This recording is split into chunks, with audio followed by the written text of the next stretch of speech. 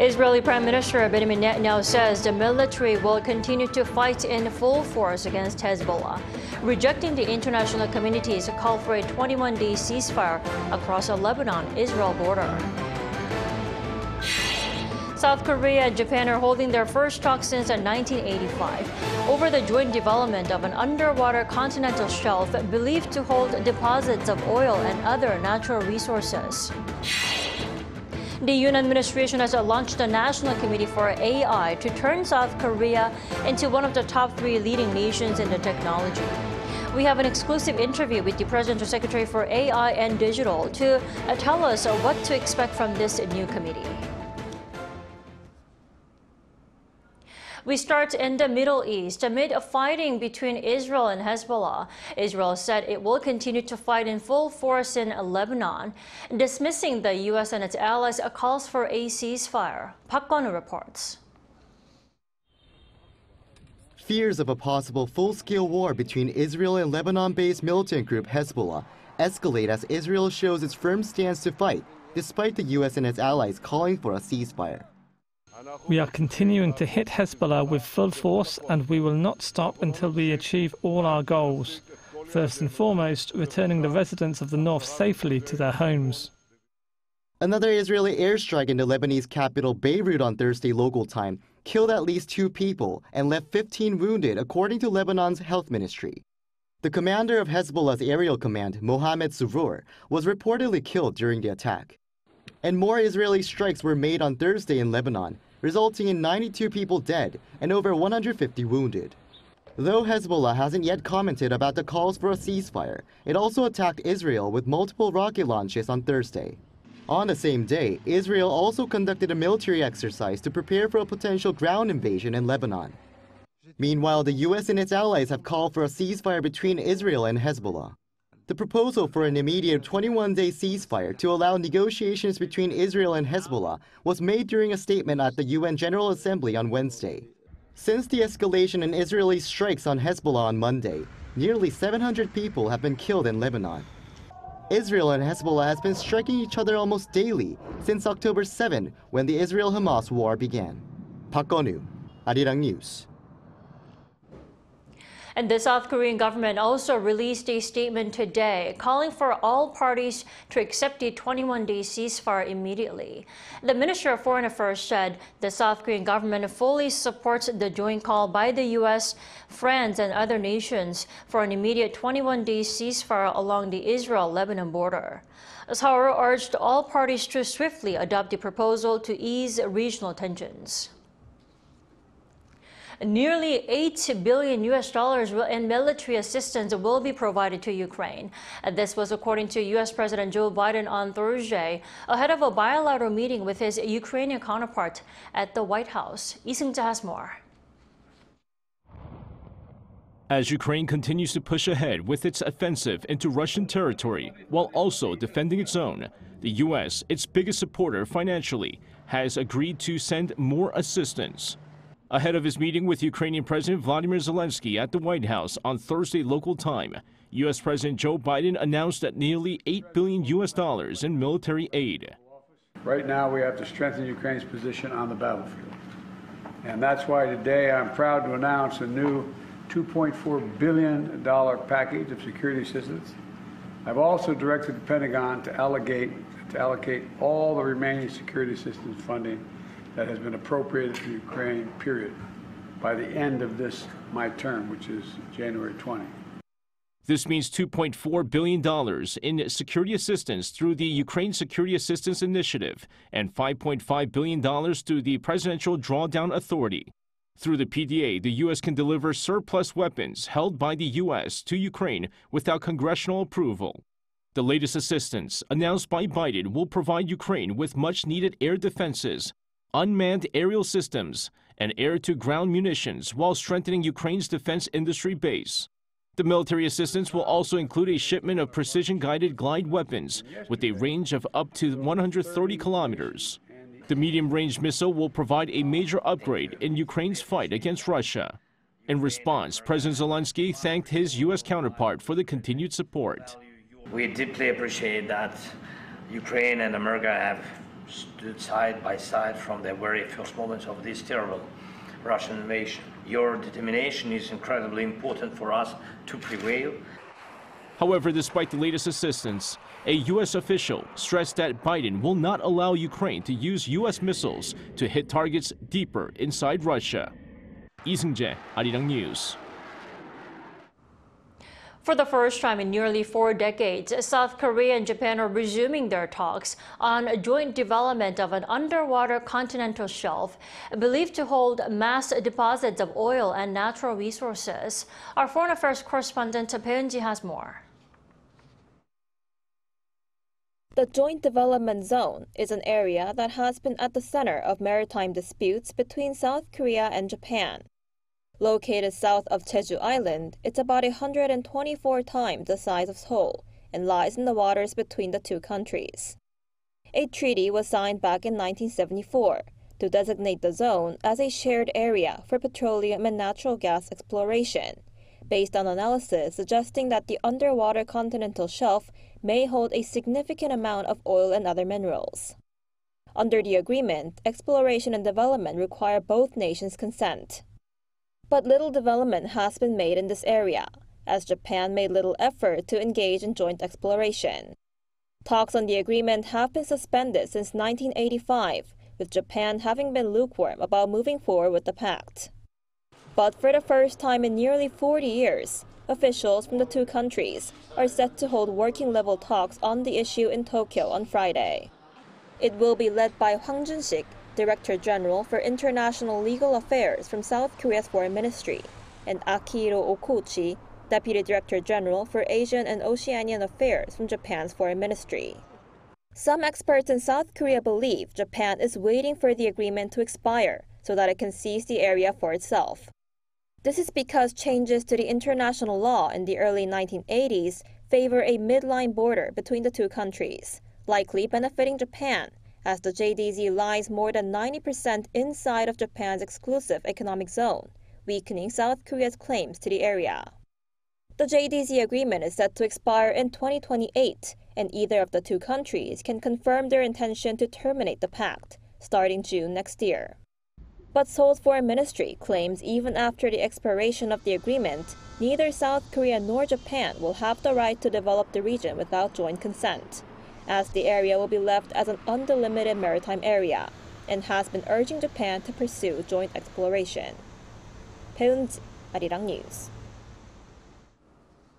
With less than 40 days to go until the U.S. election, possibilities have been raised over North Korea conducting a 7th nuclear test around that time. Now, Seoul's spy agency says the regime could do so after the election. Lee Soo-jin explains. North Korea's 7th nuclear test may take place after the U.S. presidential election in November rather than before.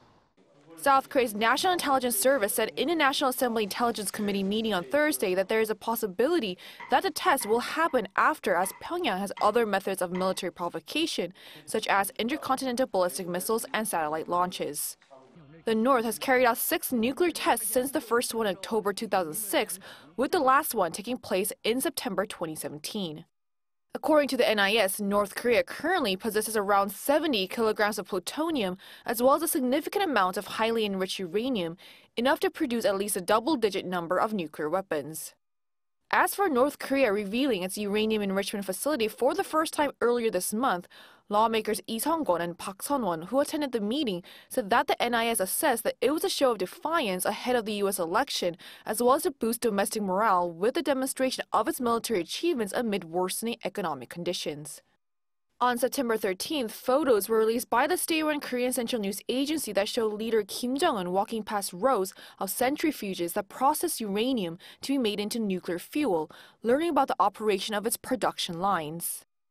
During the visit, Kim also emphasized the need to strengthen Pyongyang's nuclear capabilities. The NIS said that the facility is likely to be located in Gangseon, just outside of the capital Pyongyang, and said that it is closely monitoring the uranium enrichment site in Yongbyon. And the North's test launch of 2 different tactical ballistic missiles last week, one with a super-large conventional warhead and another with a strategic cruise missile, was to verify its precision strike capability. The NIS confirmed that 1 out of the 2 missiles fired reached the target, a slight improvement compared to past tests, which also signals a growing security threat to South Korea. 이수진, Arirang News.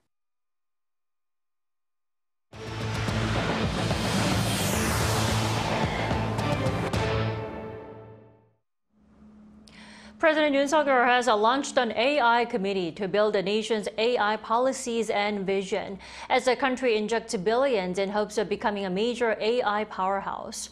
Our correspondent Oh Soo-young spoke with the president's secretary for AI to hear how South Korea will be leading the digital transformation. Right to your phone.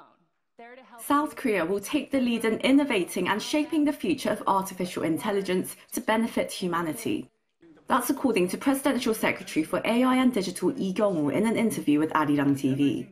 As AI sweeps across all industries and areas of society, Lee says South Korea has a plan to secure its position as one of the world's top 3 countries leading the transformative technology.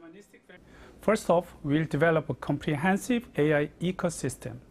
AI ecosystem is composed of several sectors, such as semiconductors like processors and memories, platforms or software frameworks, consumer and industrial products for on-device AI, and AI services and applications. Indeed, South Korea is one of the countries to have a unique ecosystem including all of these sectors.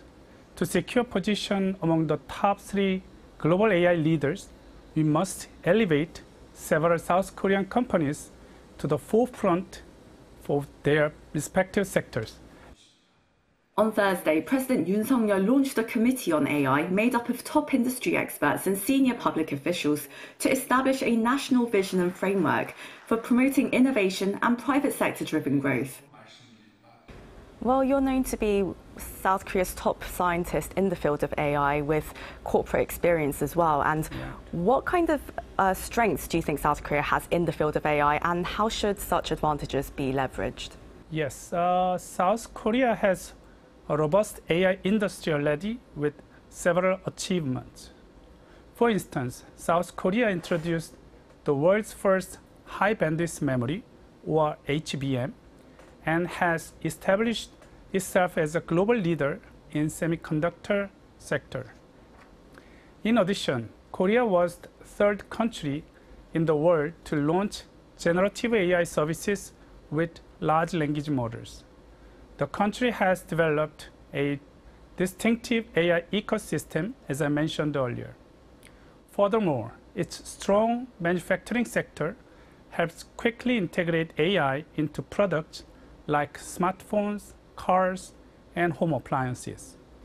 By leveraging these strengths to advance research and development and business models across various sectors, South Korea is well positioned to compete effectively on the global stage. But with concerns about how AI could potentially be used, a global rulebook is needed. Since taking office in 2022, President Yoon Suk-yeol has highlighted the need for new standards and norms to ensure AI does not infringe on privacy, safety, or other individual interests. The South Korean leader declared a digital Bill of Rights at the UN General Assembly last year. This initiative emphasizes 5 core values: freedom, fairness, safety, innovation, and solidarity, with the aim of creating a brighter digital future for all. We are at a point where we need to maximize the innovative value brought by AI while minimizing its potential side effects and misuse through various efforts. We anticipate that AI will serve as a crucial key to ensuring in an era of shaped prosperity for humanity. Korea will take the lead in establishing a model AI society and will contribute by sharing its achievements with the international community. I see. Well, Secretary for AI and Digital, Dr. Lee Kyung-woo, thank you very much for your time today. Thank you. Now in its 10th year, StartupCon is being held in Seoul this week to support budding domestic content creator startups, including their entry into global markets. The Ministry of Culture, Sports and Tourism held the 10th installment of StartupCon in Seongsu-dong District on September 26th and 27th, co-organized with Korea Creative Content Agency. The event brings together investors, experts, and content creators in their early stages from both Korea and abroad to explore and share insights on global expansion and investment strategies.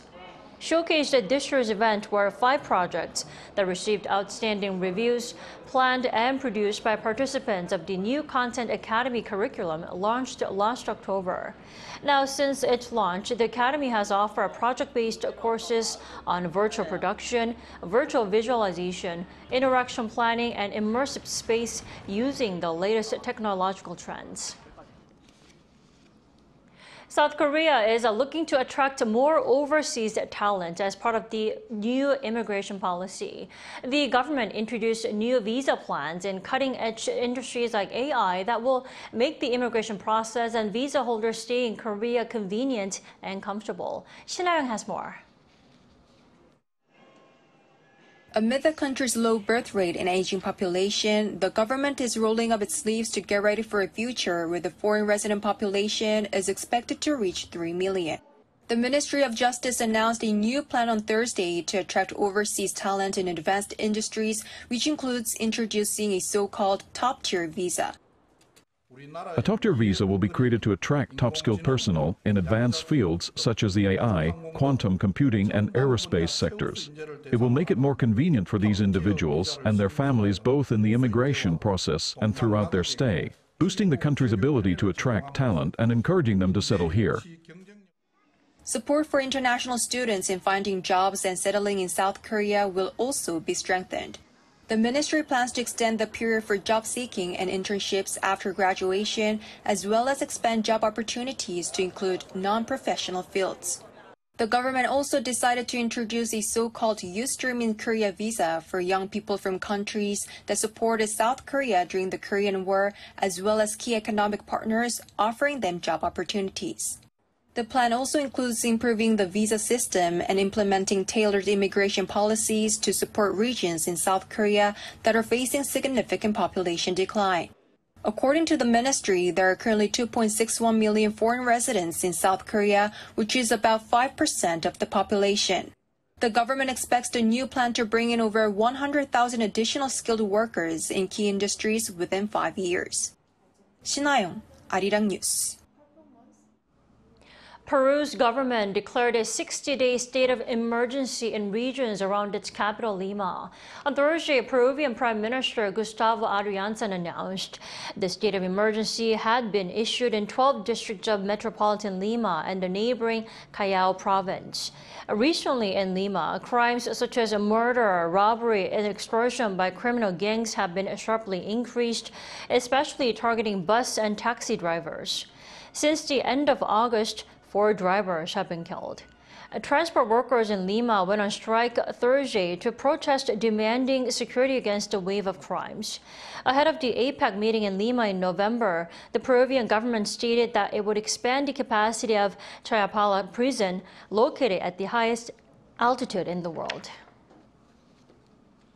In eastern India, at least 46 people, including 37 children and 7 women, have drowned during celebrations for the Hindu religious festival Diviputirika.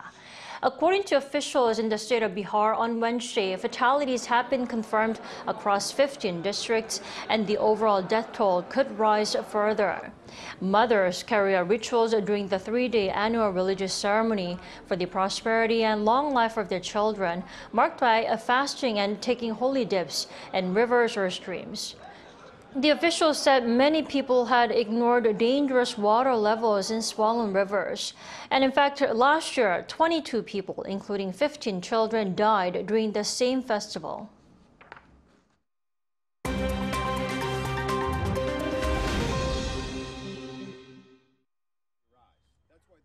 Let's take a look at the latest news in the world now.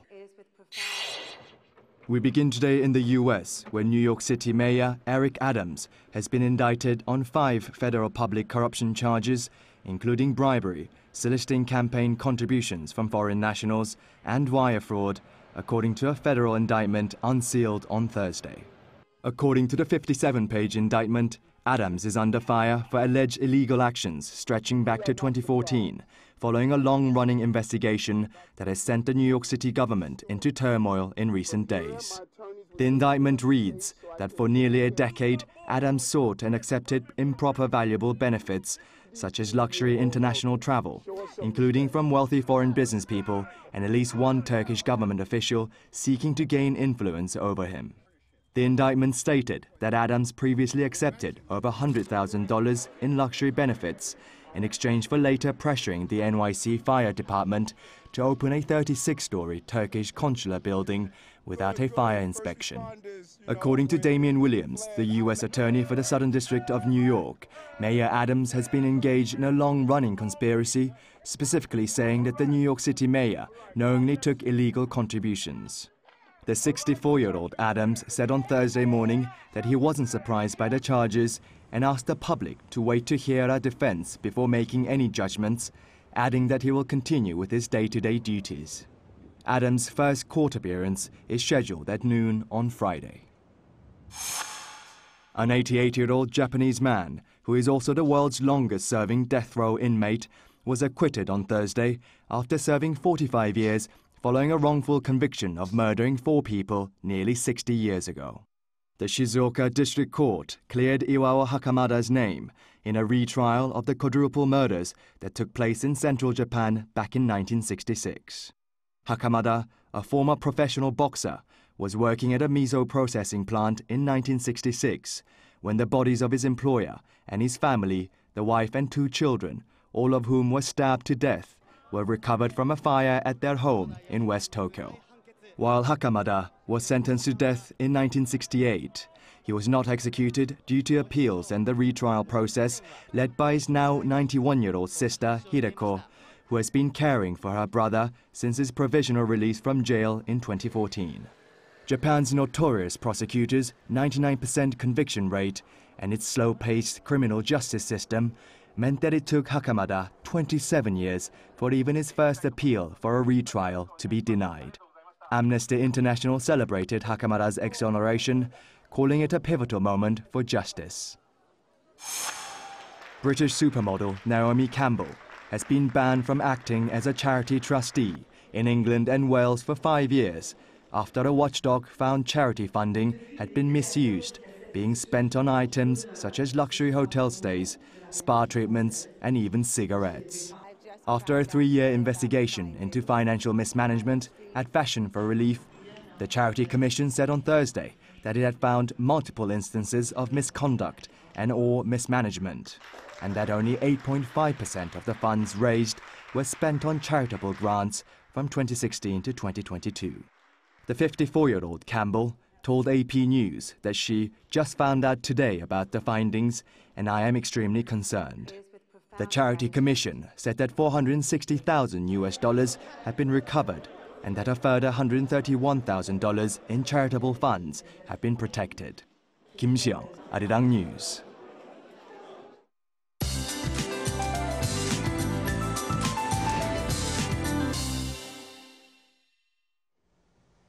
Good afternoon.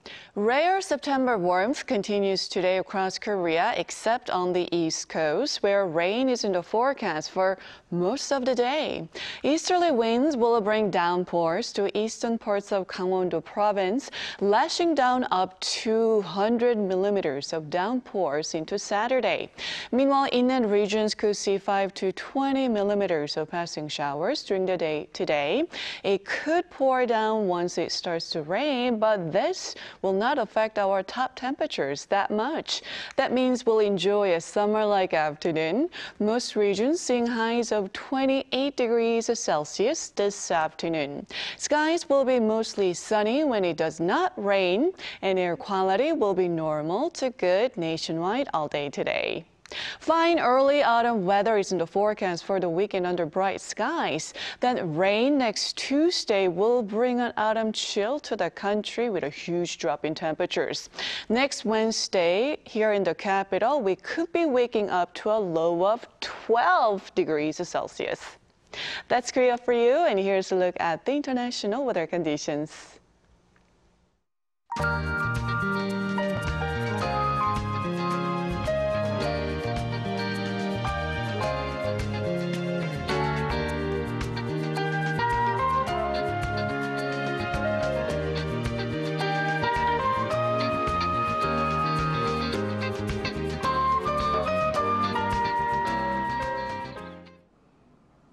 That's all we have at this hour. Arirang News will be back at 2 p.m. Korea time. Thanks for watching.